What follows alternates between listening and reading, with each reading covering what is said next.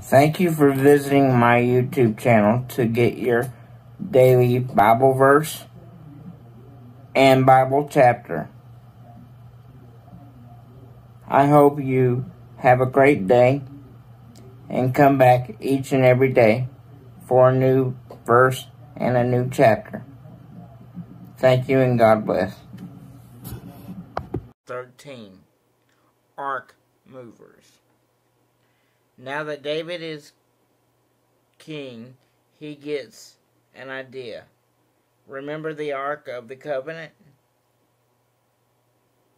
It's that thing that the Israelites built way back in Exodus after they escaped from slavery to contain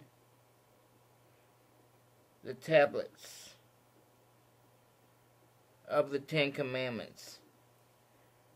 They believed that God dwelled in it, and they worshiped God through the ark.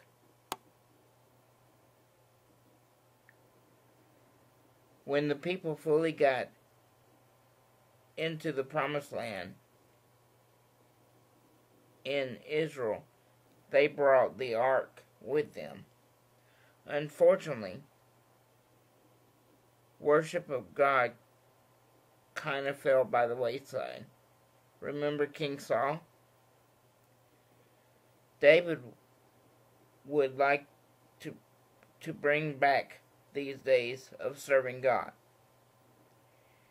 He tells the people that he should go to Kiriath-Jearim and bring back the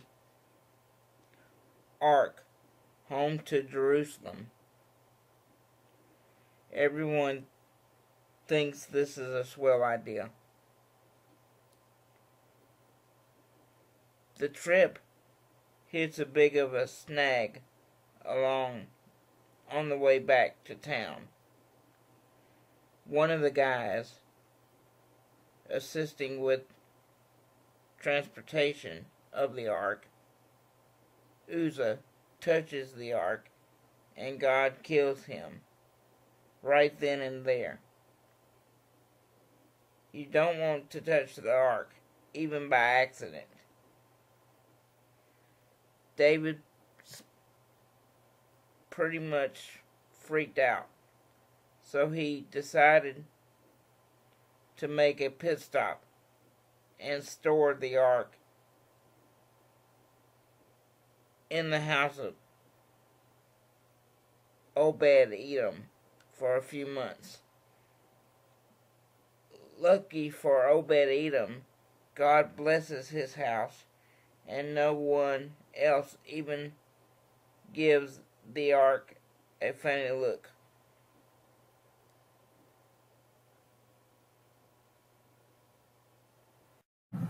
Psalms 23, 1 through 2. You, Lord, are my shepherd. I will never be in need. You will let me rest in fields of green grass. You lead me to streams of peaceful water. Again, the verse of the day is Psalms 23, 1 through 2. You, Lord, are my shepherd. I will never be in need. You let me rest in fields of green grass. You lead me to streams of peaceful water. One of my favorite verses is Philippians 4:13. It says, I can do all things through Christ who strengthens me. If you have your own favorite verse, please put that down below and let me know what it is. Again, today's verse is Psalms 23, 1 through 2. You, Lord, are my shepherd. I will never be in need. You let me rest in fields of green grass. You lead me to streams of peaceful water. Don't forget to smile, because you never know what a smile can do for someone's day. Thank you, and God bless. Thank you for watching today's video.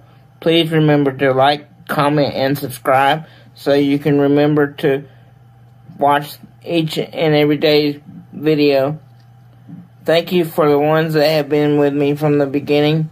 Please help me expand my ministry. Thank you, and God bless.